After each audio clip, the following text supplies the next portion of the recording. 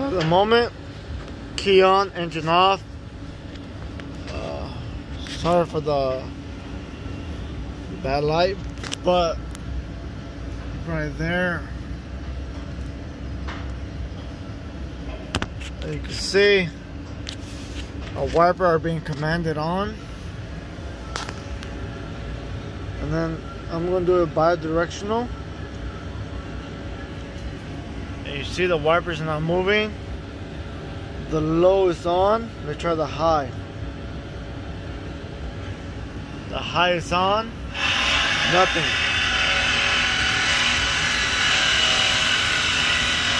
At the moment, we turn the rear to make sure the scan tool works. As you can see, it's a toggle. That's on.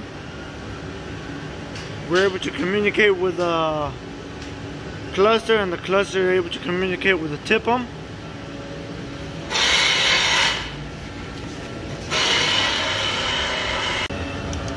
Sorry about that. But this one right here is our 13. Lights up on both sides. Now I go to the one right here. Lights up on both sides. Now time to check the connector that goes all the way over there. Make sure we have power feed there before we claim a tempo. So I am connected to battery positive coming off the alternator. That's our ground.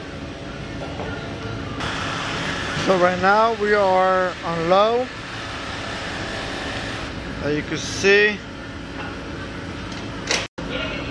so our brown with blue, which should be the one right there, focus. That should be our front wiper low.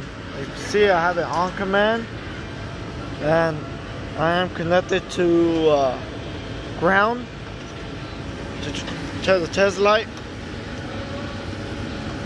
able to illuminate.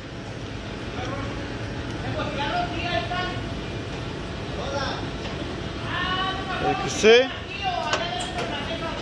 no change. Let's go with high.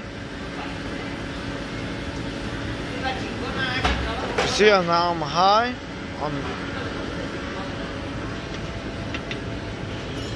Again, no change. It is brown with the orange trace.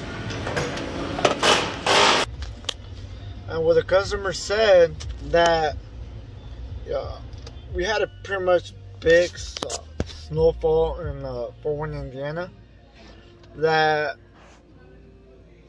he let the car run.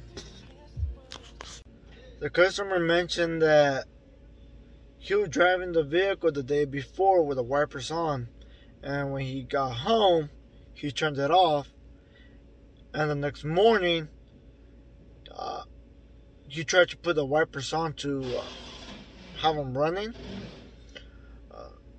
and after that, the wiper were not. So, to me, I believe he might have let them on and didn't realize that the next morning, and maybe they were being energized, and then being stuck caused them to overload and short out the relay within the tip pump. That's just a theory. These Chrysler vehicles are known for tip pumps. They are known for their circuitry on their front wiper motors, their ABS module circuit that the tail pump feeds, and the fuel pump. A lot of people have put external fuel at the fuel pump relays. I'm going to go ahead and call a tip pump. There's no other way. I don't see having a ground issue, like a circuit shortage to ground.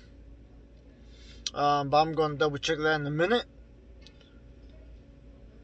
By this moment, thank you guys for watching. Thank you guys for tuning in. Please like, subscribe, and see you on the next one.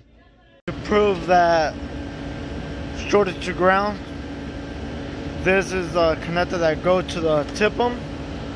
You see right there. Test light is lit, round. But if I move this,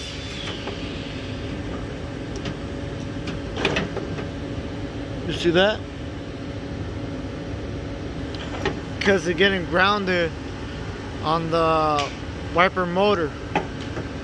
Because I'm moving this connector that's right there. Let me try to do it better. As you can see right there, it's not lining up. And I'm holding it the best I can.